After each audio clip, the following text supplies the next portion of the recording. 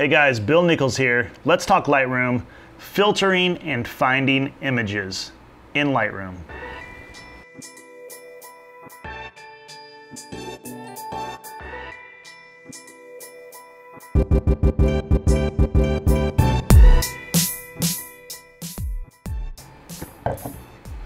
All right guys, another Lightroom episode tonight. I want to make this one a good one for you, showing you how to find really quickly, no matter how massive your catalog is, be able to find whatever images that you're looking for, some strategies and tips that I use, and how you can get the most out of filtering. Tomorrow is a week since our daughter was born. I want to say thanks to everybody that sent me a congratulations. And so I thought I'd have like a little bit of wine night while I was working in Lightroom. And I was at Trader Joe's today. I found this canned wine. Have you ever tried this? It's by a company called Underwood. It's not terrible. It's totally weird. It's not really much of a dark Pinot, the color to it, but I don't know, a little bit of little tannins, I don't know, a little blackberry jujube taste maybe. It's not fantastic. It's not terrible. 2 glasses in a can. No way am I going to drink 2 glasses of this. But I want a little celebratory drink while I was sitting here running through Lightroom with you guys. So I picked this up while I was in Trader Joe's. I should have just stuck with a bottle of wine, but I wanted to be adventurous and try this out. All right, so let's hop into Lightroom. So what I'm going to show you today is how you can use filtering, the ways that I use filtering to find images across large catalogs.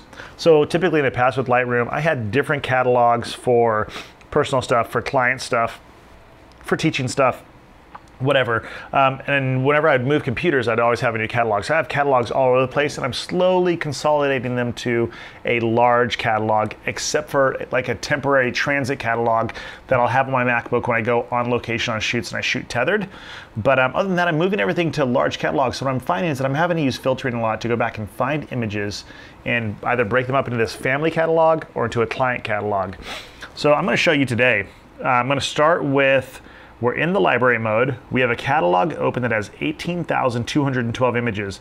So the main 3 filters that I use for 99% of my filtering in Lightroom is I look at the rating, I look at the keywords, and I look at the color label. And I use those for different things. So when I first import images in, let's say that I have a headshot session somewhere.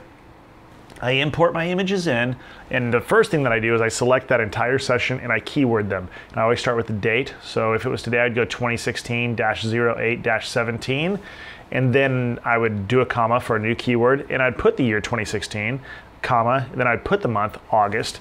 And then from there, I would say what type of session it was. So let's say that it was a headshot session. I'd put headshot session. And then from there, I'd put the state that I was in, Utah. I'd put the city that I was in, Salt Lake. And then, and that's, let's say that it was all in one city. If it wasn't, I would have taken that city session and broken it into one city. And then from there, I may do something else. So I'll have the client name on there. So now I've got date breakdown, type of session, client name. And then from there, let's say that I shot 20 people. I have each person on their first shot. They just hold a little dry erase board that I have. I write their name on there, and then I would put their name. So let's say that it was Terry Johnson. I'd put Terry Johnson. It was Rick Masters. I'd put Rick Masters. It was Bill Nichols. I'd put Bill Nichols. So now I've got the date, the type of session, the client, the name. Then later on, I can find those by anything. And then, so now I've got my images keyworded. So they're in this field, keywords that I can search later on.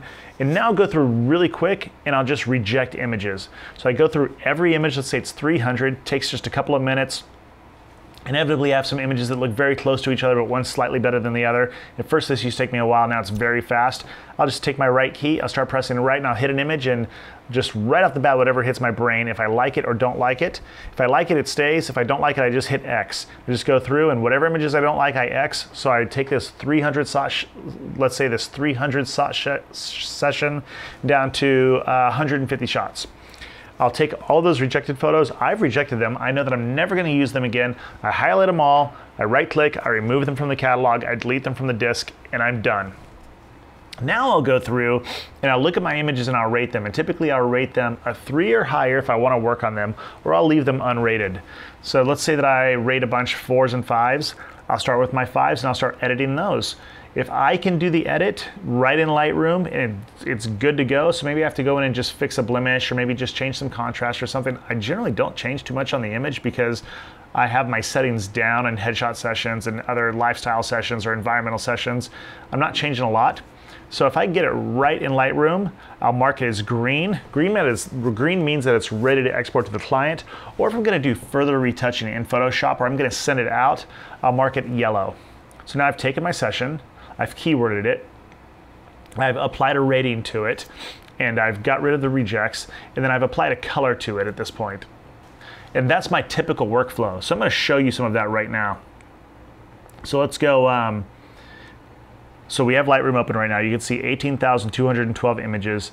The majority of my filtering that I do is down here in the lower filter bar. And you can see that there's ratings here and there's colors here. And then there's flags. And I'll kind of walk you through each of these really quick. So let's start from the left. I could go on here and click a color and say, show me all photos with the green label. And now I click on that and you can see that 259 out of 18,212 have a green label. It's like this one is green, it's ready to go. This is a shot from the Carlsbad flower fields, shot pretty low, big long kind of infinite horizon. And you can see I've rated it 5 stars. It's green. And then if I come down here to keywords, Carlsbad flowers, this was taken quite a while ago. This was brought back in from Photoshop and I didn't have any other keywords in here. I typically now have the date, I would have landscape, maybe I was shooting this for stock, maybe this was for a client, I would have all of that information in there. So now if I was to filter for 5-star images or for any images that had the word Carlsbad in them, this image would come up. So let's get rid of that green. Let's go down here, look for 5-star images, and let's look at the grid. And now I can see all of these images that I'm saying are 5 stars. So we can bring this one up of, of Newport Beach right here. I said that this was a 5-star image. This is actually a daytime image taken with a 10-stop ND filter. And you can see I rated it 5. It doesn't have any keywords in it. I wasn't really strict on it then, like I am now. So let's turn these filters off. So I do most of my filtering right here, and I just filter by color and I filter by rating. Okay, so we've got that. Now, if I want to go and I want to filter my library, so let's look on the left-hand side of the navigator here. I've got the catalog, so I can choose all photographs, previous export as a catalog, particular folders. I can go into collections and go by collection, so I could say, let's go to family vacations. Now I've got this library filter up here where I can go by text. So I can say any searchable field, and this can be the file name, this could be the rating, any EXIF data, this could be the keywords, anything that's in there, the extension, the date, the camera type, the lens, anything that's in there. I can search by that, and I can say it either contains this word, it contains all the words. If I put 3 words in there, it's got to contain all of them. Doesn't contain what I'm putting in there, so I could say show me everything from family vacations that is not Paris, and it would bring those up. Or I could say starts with, so it would have to start with that or ends with. Now, when you're doing any searchable field and you say starts with, that gets a little iffy because some, where there's multiple words in a field, they create the kind of their own field, and so they'll all start with. But I can go down here to file name, copy name, title, caption, keywords, searchable metadata, IPTC, EXIF, any searchable plugin field. So if a plugin writes to this. So I will really quickly, go in here and just say, show me Paris. Right now I can see that 339 out of 455 photos in this catalog have the keyword Paris in them. And I can see 2015, Europe, Nichols family, Paris vacation. So really quickly I can go in, I can say show me any photos that say Nichols. Right now I can see 455 photos have Nichols in them. And there's some in here that are from North Carolina, some that are from Florida, whatever. I can go into attribute, and same thing. With the attribute I can choose a flag, so I can say show me ones that were pics, show me ones that were rejects, or show me any that are not flagged. I can say rating, so I can say show me all 3 or greater images. So this is all images that I rated 3 stars or higher. But maybe I would just want the 3-star ones. I can say show me ones where the rating is equal to 3 stars. And here we go. Let's undo that. Say show me a color, show me any that are red, there's none, yellow, there's none, green, there's none. So none of these vacation ones I've colored. And you can see down here green photos. Those are some smart collections. Let's undo that, undo that, undo that. I've got Nichols in here, so let's get rid of the Nichols. And now, or I could say kind. 0 stars, master photos. So let me bring this over. Let me actually make the navigator smaller. So for kind, I could say master photos, that's the file that I brought in. I can say a virtual copy. I can create a virtual copy of an image. So I can say only show me virtual copies. And then I could say show me videos. For metadata, I can go date, camera, lens, label. I can also add them, so I can change these to any of this metadata. And whatever I select in here, so I can see that on family vacations, I've used 4 cameras. I've used a 5D Mark III, a Hasselblad H4D, a Fuji X30. They say, show me all the X30 images, or show me all the X100S images, or show me all the Hasselblad images, just one. Unknown lens here, but if I go back to all 4 cameras, I can see the various lenses that I've used, so I can filter by my tilt shift images, label for ones that have labels, and then date. Or I can just turn the filters off. So that is the basics of filtering. So the couple of things to keep in mind. If you want to use this library filter that's right here, you need to be in grid view, and then you can filtering those images, whatever group you've chosen on the left. So right now I'm in family vacations. So if I go to all photographs, now my library filter in that grid view is going across all photographs in this catalog. And I can go across. So now if we jump to metadata, you'll see there's 31 cameras, you know, from my 5DSR to my 1DX Mark II to a Hasselblad to iPhone, you know, the original iPhone to iPhone 4, iPhone 4S, you know, so that's an unknown lens, 370 dates, four different labels, blue, green, yellow, and no label, and then all of these various lenses. So I can say, show me, you know what, I don't remember what I ever shot with a 400 f2.8. It's probably surf stuff, or this 300 f2.8. So yeah, it's all surf stuff. So I can go through and I can go, oh, okay, cool. So I have these 25 images, you know, from this 300 f2.8. Let's go back to grid view. So you can see when I go into a particular image, that disappears. The filtering does. I need to be in grid view, but the filtering stays down below.